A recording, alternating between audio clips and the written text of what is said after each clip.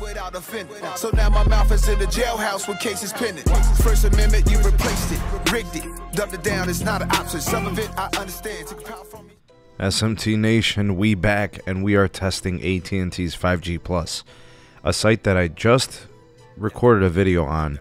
At the time, I think they had just put up the gear, so I wasn't able to test it, but now it appears that it is on, and I am connecting to it at the bakery. So we are giving you some indoor testing here, 122 down and a couple of megabits up. You guys will see that the performance is not great. This site is, I call it around a mile. Alright, so it's not very close for the N77, you know, the 3700 megahertz.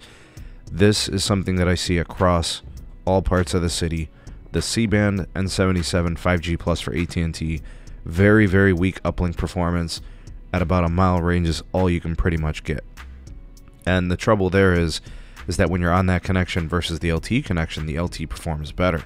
So I'm going to go ahead and put it through its paces indoors here at the bakery, sitting at a table, and you know, just testing the connection. Here's the NPerf results. So we're going to see how it performs for browsing and video, the downlink speed, the uplink speed from the NPerf, which is kind of nice. It gives you a quick little test on all the things that might be important to your experience for different types of applications on your phone. 166 down, 6.5 megs up. We got a total score in the 82,000 range, 77% browsing rating, 80% streaming rating. So it shouldn't be much of an issue. It should probably be fine for whatever you got to do, but it is less than ideal. All right, here's a fast.com for you guys.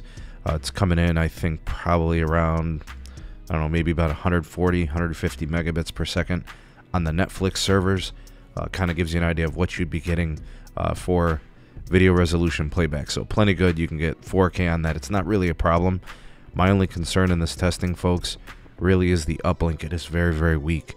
And the only thing that's going to really fix this, folks, is going to be for them to densify with a small cell or CRAN or millimeter wave. You know, like something close proximity to give you real capacity. All right, let's take this outside. Let's see how it performs. Let's see if the uplink improves.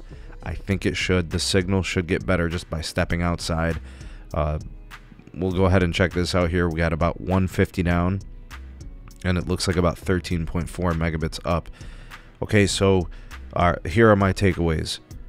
The N77 5G Plus for AT&T does feel like it's about a step behind the Verizon version of 5G ultra-wideband N77.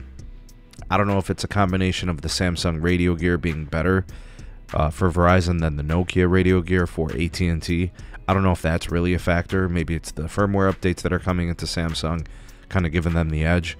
Or maybe it's just the engineering. Maybe it's just the engineering team just doing a little bit better about improving the signal quality and improving the connection for customers. I kind of think that's the instance. I think the Verizon engineers are just doing a little bit more with what they have. The one thing I will say is that the channel for AT&T is a little bit skinnier, so that might be playing a factor too.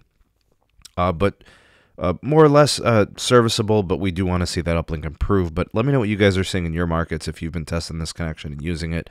Love to hear what you have to say on it. Thanks for watching. Like, share, and subscribe for more, and we will see you all in the next one. Peace.